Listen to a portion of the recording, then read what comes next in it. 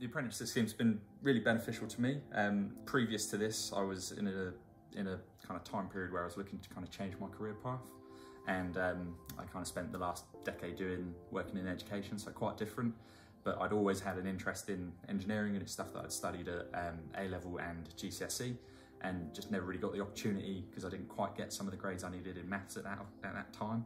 But since then, I saw this opportunity and I kind of had the correct entry requirements and thought I would apply for it, and given me that opportunity to get into something that in the past I didn't have the foothold, and now I do, and here I am, and it's going really well, and hopefully I'm flourishing doing it. So yeah, similar to Keir, I was always a very creative individual. Did A-levels in product design and art, so like I say, I was always very creative.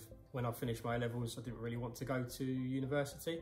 I like working, I like being hands-on, and obviously I wanted to progress personally as well. I've actually been on a few different apprenticeships. My most recent was the degree apprenticeship with University of Brighton, which is obviously through West Sussex, and I graduated with a first-class honours degree, and I've also become an incorporated engineer with the Institution of Engineers. Being part of those degree apprenticeships has helped me to progress professionally and personally at the same time, and obviously it's all fully funded, which is a great benefit. I would definitely consider another apprenticeship or a further apprenticeship if the opportunity arises at a later date. I think this first year has been kind of really good for me, and using that kind of university learning and workplace learning has been really beneficial to kind of developing my practice a bit quicker. And I really enjoy the experience of going to university one day a week. I get to meet other people from slightly different elements of civil engineering. I kind of get to talk about how their experience differs slightly to mine, whether they work in a private or whether they work on a different type of civil engineering, so maybe more structural engineering, and I can kind of communicate with them when we get to work in groups, and it just helps kind of broaden horizons and explore further fields. So I think if another opportunity were to appear, then yeah, I'd definitely go for it. Yeah, I think the hybrid approach of an apprenticeship, so studying for 20% or one day a week, and then being on the job for the other 80% or 4 days is really valuable.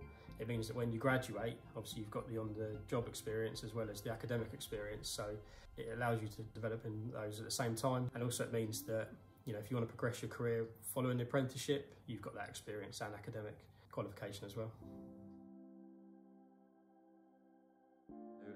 I've been in the role for nearly a year now, and in that time I got an opportunity to design a small element of a scheme, and that was something I really enjoyed because I was able to kind of use that as a really strong learning opportunity to kind of investigate the legislation around pavements and crossings, and learned a great deal. And then I actually got to see it being constructed and then the final kind of finished product. So I really enjoyed that whole process, and it's really inspired me to kind of continue to develop and get kind of more complex work as I progress into the role. Yeah, I think like you say, it's the variety day to day.